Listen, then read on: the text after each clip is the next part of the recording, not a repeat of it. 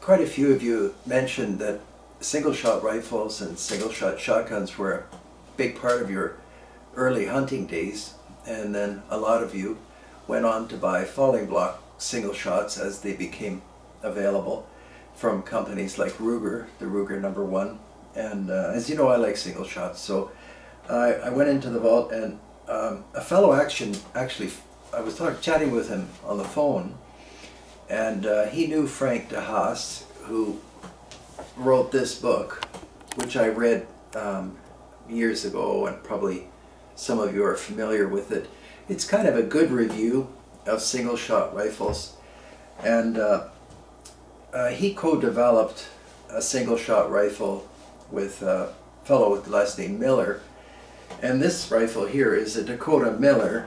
Now I asked the fellows at Dakota why they refer to it as a Miller, and they said we don't know, which is a good answer. So anyhow, this rifle is identical to the rifle described in this book by Frank DeHaas, which seems like he developed with Miller. Anyway, who knows how it came to pass that this rifle is here, or this action is here, but it is. I picked this up from Dakota, like I said. I think they still produce them. And I have to say, this is an entirely different falling block design. This is a Hagen. You can probably tell from the profile right away. You can see that this is not an overly short action. It's fairly long.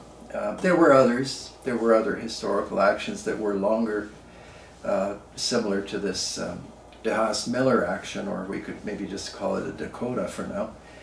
It's not marked on the barrel. They don't say Miller, they say Dakota, and that's the manufacturer. This is in 223.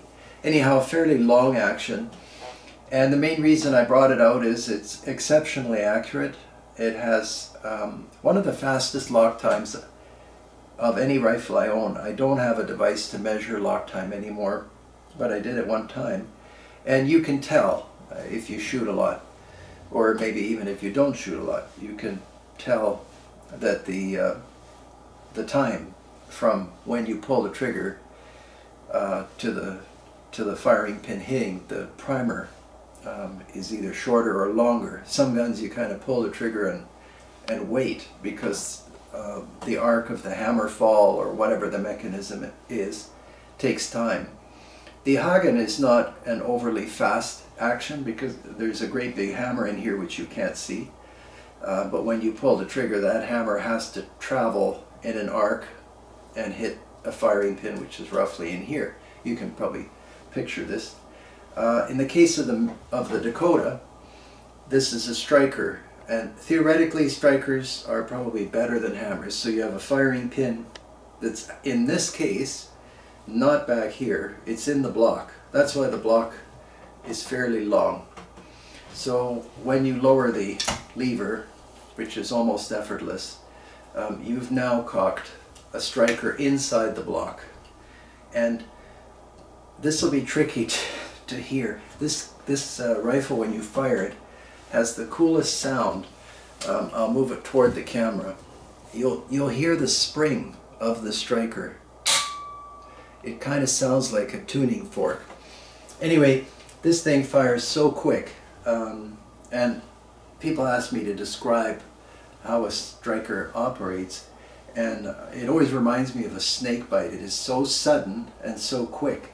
And of course with falling blocks, but actually with all centerfire rifles, you want that primer hit, and you want it indented hard and quick, and then you of course have to make sure that the firing pin doesn't get stuck in the primer. So there are retraction devices in these and all firearms. The problem with the falling block, of course, is if the firing pin for some reason stayed in the primer even for a second, when you lower the block, you're going to shear off your firing pin, at least the tip of it. Anyway, so it's this is very positive in every way. Everything's steel and walnut.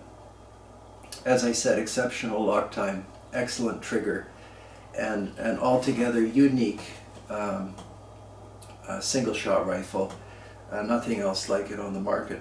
So very short video, but those of you who asked me to review or at least show you the Miller, here it is. And actually I found a marking finally. It says Dakota Arms, Sturgis, South Dakota, and you probably know Dakota makes excellent bolt actions. I think I had a couple of Model 76s, but quite unique and certainly worth owning. And that's about it. Thanks for watching.